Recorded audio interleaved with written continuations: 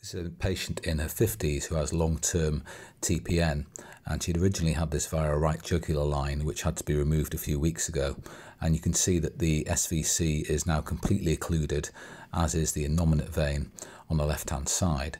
So what I thought we might be able to do is recanalize the SVC, because I didn't want to leave her with femoral venous access. You can see there's an anterior collateral here, which on the sagittal CT is just running down behind the sternum. So that really wasn't going to help us for venous access.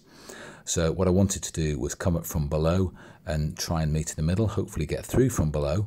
From above, you can see the collateral. The catheter's gone up from below, and I'm trying to place the catheter into where I think the stub of the SVC will be.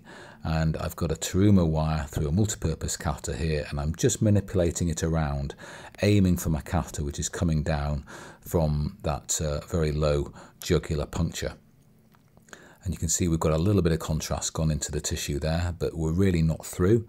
So we're going to apply a little bit more force and try with a guide wire to manipulate it a bit further. And we've managed to get up a little bit into this SVC occlusion at this point. I'm now rotating the multipurpose catheter and pushing with the hydrophilic guide wire to try and get it to go further. And it's slowly working its way through this occlusion, and it's going to go up and hopefully meet the catheter coming down from above. So we're slowly making some progress. We've got up just beyond the catheter, but you can see unfortunately these probably aren't quite lined up.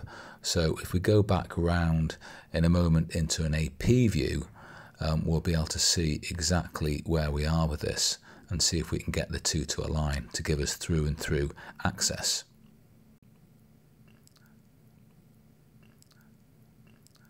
So we're now on the lateral view, and we still haven't managed to meet up. So we've gone to AP, and I decided to use an Outback device, and after a couple of punctures with the needle, I managed to get the wire to go into that external jugular vein.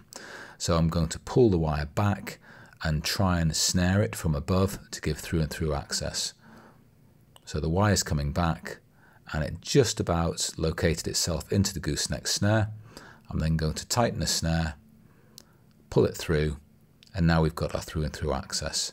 So we can either go up with the wire or go down, pulling the snare with it. So what we decided to do was try and advance the catheter over this wire through the Outback device, which I'm keeping taut from the femoral puncture. I'm rotating the multipurpose catheter here, and as we withdraw the Outback device with the wire, we managed to pull our catheter down with it. We've gone through the SVC occlusion successfully. We're going to go down into the IVC. We do need to inject some contrast to just confirm we're in the right position. We are genuinely in the IVC and we're luminal.